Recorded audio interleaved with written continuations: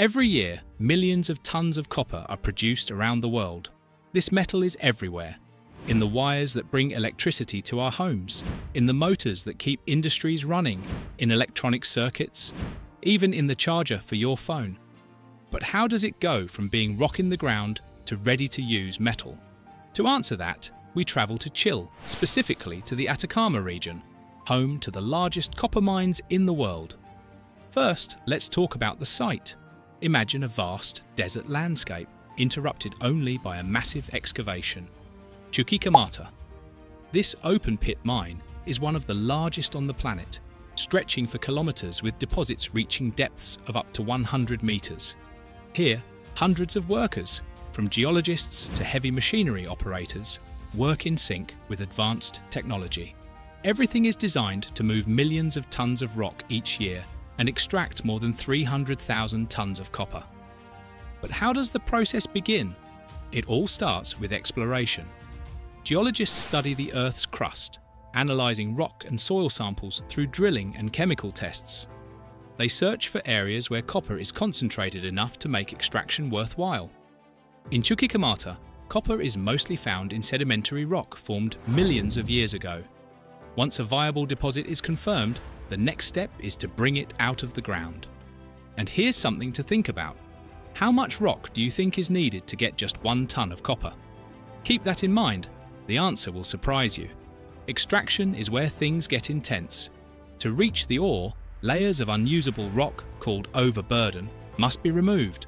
This requires colossal machinery and explosives. Drill rigs the size of trucks bore around 140 holes, each 16 meters deep. Into each hole goes a mix of ammonium nitrate and fuel, known as ANFO, covered with inert material to control the blast. Then, from a safe distance, the charges are detonated in sequence, just 2 milliseconds apart. It's like a carefully choreographed dance. Every explosion timed to break the rock efficiently without chaos or excessive dust. What happens next? Once the area is secure, after checking gases and stability, giant shovels move in. These machines lift tons of rock in a single scoop, loading it into haul trucks capable of carrying up to 400 tons, about the weight of 300 cars. And here's the answer to that earlier question. To produce 1 ton of copper, about 200 tons of rock must be moved, because the ore contains less than 0.5% copper. All of this is coordinated from a control center that looks like an airport tower. Operators use GPS and cameras to monitor every truck and every shovel in real time, making sure everything runs smoothly. But what we have so far is just rock with traces of copper. So how do we separate the valuable metal from the rest? The extracted ore is divided into 2 categories, oxides and sulfides, each processed differently. Let's start with oxides, which make up a smaller but important portion. These rocks are piled into massive heaps called leaching pads. They are sprayed with a diluted sulfuric acid solution that slowly trickles through over weeks, dissolving the copper. Think of it as the rock taking a chemical shower, where the metal is gradually washed out. The resulting liquid, rich in copper ions, is collected in ponds and sent to a processing plant. At the plant, this solution is mixed with an organic reagent that makes the copper rise to the top, separating it from impurities like iron or manganese. Then, an acidic solution is added to concentrate the metal even further and prepare it for electrowinning. This is where things get fascinating. Copper begins to deposit onto thin sheets called cathodes. When electric current is applied, copper ions stick to these plates, and in just over a week, each one grows to about 2.5 centimeters thick and weighs around 130 kilos. The result is copper with nearly 100% purity, perfect for electrical wires and components, where even the slightest impurity could cause problems. Now, let's move on to sulfides, which make up the majority of the ore in mines like Chuquicamata. This process is more complex. It all begins in a massive drum called the primary mill, where steel balls crush the damp rock into smaller fragments. Think of it as an industrial blender, but for stone. The crushed material passes over perforated screens that separate the fine particles from the larger ones. The bigger pieces go back into the mill for another round until everything is reduced to a fine powder, almost like sand. So, how is copper separated from this powder? The answer lies in a process called flotation. Chemicals are added to coat the copper particles, along with a foaming agent. Then, in flotation tanks, air is injected to create bubbles that carry the copper to the surface, as if the particles were tiny buoys floating in a sea of rock. The copper-rich foam is skimmed off and filtered, producing a concentrate with about 30% purity. This concentrate is dried to make it easier to transport. From there, the concentrate often travels by train to a smelting plant, sometimes located miles away. Here, it is mixed with silica sand, a material that helps remove impurities. In furnaces that reach 1200 degrees Celsius, the mixture melts into a glowing liquid. Impurities like iron form a slag that floats and is removed, leaving copper at about 60% purity. Picture it like separating cream from milk. The slag is the leftover, and the copper is what we want. The copper then moves to a second furnace, where oxygen is injected to burn off additional impurities, raising the purity to 98%. The remaining slag is poured out like a river of lava, cooled with water and solidified, sometimes reused for construction. The molten copper then goes to another furnace for a final purification, reaching 99.4%. It is poured into moulds to form large rectangular slabs called anodes, which are cooled with water and cleaned to remove any residue. But we're still not done. Those anodes head to a refinery where they are submerged in tanks containing sulfuric acid and copper sulfate, facing thin cathodes. When electric current is applied, pure copper detaches from the anodes and deposits onto the cathodes, while impurities such as gold or silver fall to the bottom as sludge that can be collected and refined into other valuable metals. The final result, copper with 100% purity, ready to become part of the products we use every day. So, how does this pure copper become part of your daily life? The cathodes are shipped to wire factories, where they are melted in furnaces at over 1000 degrees. The molten metal is cast into long bars, which are cooled and rolled into rods about 7 mm thick. These rods are coiled onto reels, ready for the next step. At the factory, the rods are stretched even further through progressively smaller dies in a process called wire drawing. Imagine passing a piece of dough through a pasta maker, but with metal. At the end, you get wire less than 1 millimeter thick, cooled with water and wound into coils.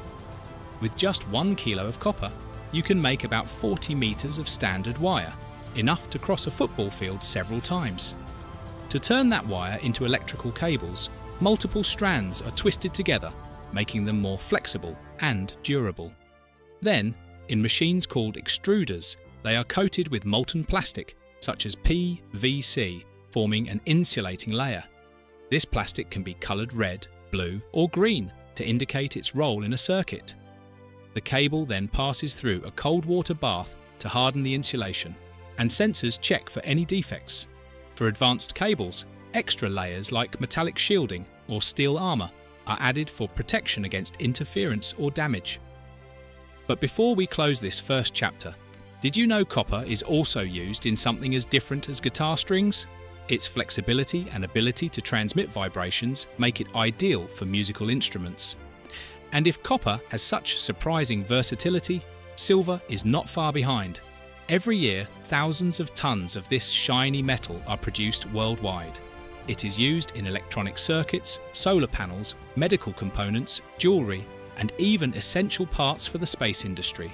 But where does this brilliant metal, which has accompanied humanity for centuries, actually come from? To find out, we travel to Mexico, the world's top silver producer, and descend into one of its mines. It all begins 400 meters underground, in the depths where silver forms naturally. Geologic history is key here. Millions of years ago, geothermal activity and tectonic collisions created mineral-rich veins. In places like Potosi in Bolivia or Proaño in Mexico, these veins can be as thick as 3.5 meters. But how are they located with precision? That's where geologists step in, equipped with gamma-ray guns and other advanced tools. They analyze the rocks for metallic signatures, detecting up to 40 different elements. Silver doesn't appear in its shiny, polished form. Instead, it shows up as a dark grey mineral embedded in the rock. It's as if the Earth were hiding a secret, one only experts can decode. Once a deposit with potential is found, the next step is to evaluate it thoroughly. Samples are taken to measure how much silver exists in each kilogram of rock. This stage is decisive. If the concentration is too low, it is not worth investing in such an expensive excavation. Think of it like planning a long trip. Before setting off, you check the map and the weather, because there's no sense in leaving without knowing what lies ahead. In places like Proaño, Mexico, exploration never really stops, since deposits stretch across 15 kilometers at multiple underground levels. When studies confirm that extraction is worthwhile, preparation begins. Miners head deep into damp, dusty tunnels, enduring heat and harsh conditions, yet working with absolute precision.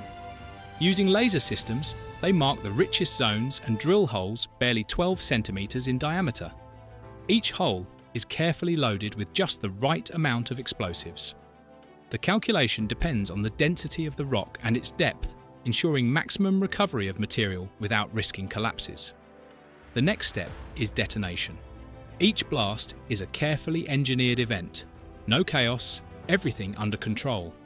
When the calculations are correct, thousands of tons of rock are loosened in an orderly way. In a single day, up to 7,000 tons can be extracted. What happens to all that material?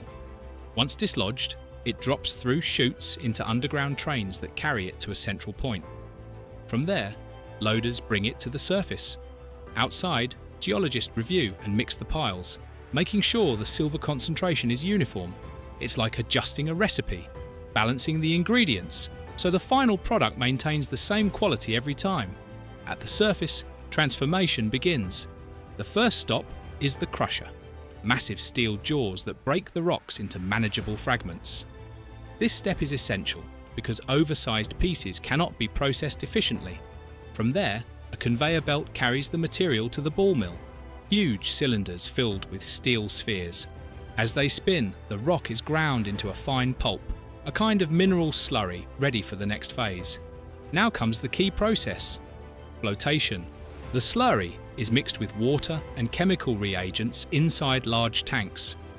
These reagents generate bubbles that cling to the valuable minerals, like silver, lifting them to the surface, while the waste sinks to the bottom. Thanks to this method, the silver concentration can increase up to 30 times compared to the original rock. Still, this doesn't happen instantly. The process takes around 3 days, with the mixture constantly agitated to efficiently separate what's useful from what's not. The silver-enriched solution then moves to filter presses.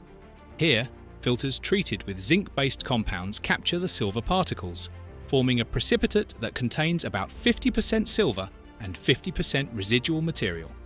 Zinc is used because of its ability to chemically bond with silver, making it a highly effective precipitant. The material is dried in gas-fired ovens, and laboratory technicians constantly test samples to measure purity.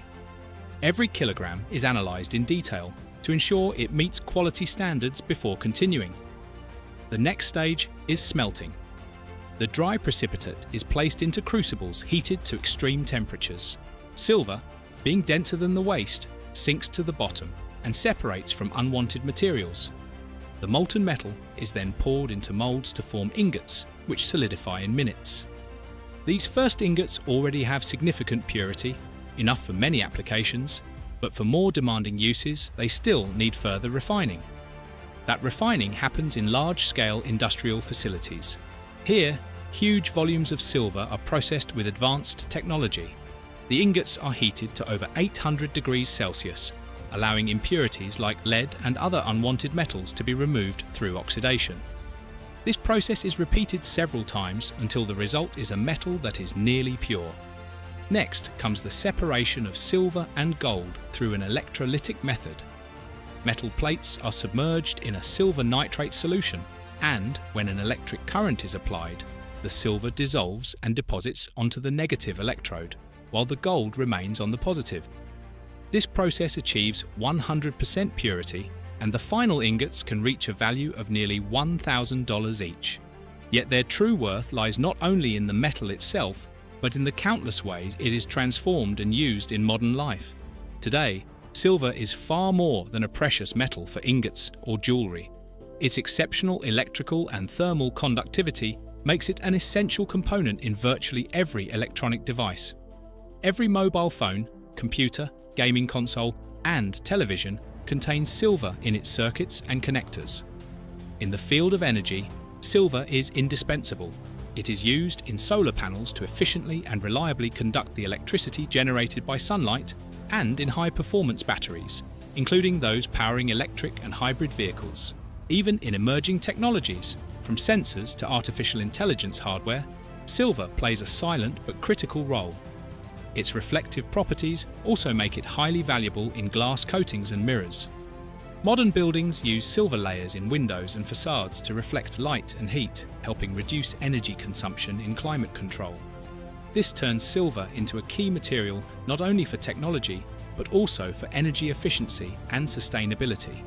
Medicine is another field where silver proves its importance. Thanks to its antibacterial properties, it is used in surgical instruments, wound dressings, and even in certain water treatment systems. This makes it vital for hospitals, clinics, and laboratories striving to maintain hygiene and prevent infections. Even in household appliances and water purifiers, small amounts of silver help keep surfaces and liquids free of bacteria. Historically, silver has been a cornerstone resource for centuries. Mexico and Bolivia were major producers during the colonial era, fueling entire economies. In the 16th century, Bartolomé de Medina's method, which used mercury and copper sulfate, revolutionized silver extraction, making production more efficient. Potosi alone supplied up to 80% of the world's silver for 3 centuries, minting coins such as the peso de a ocho, considered the first universal currency. Although today's methods are modern and safe, the legacy of those processes still echoes in the global importance of silver. And that is how copper and silver are produced, 2 metals that have stood as pillars of human progress. Tell me, what did you think of the process? Share your thoughts in the comments. If you enjoyed the video, hit the like button and don't forget to subscribe to the channel. In the windows you see next, you'll find more videos that might capture your interest. Go ahead and watch one. See you next time.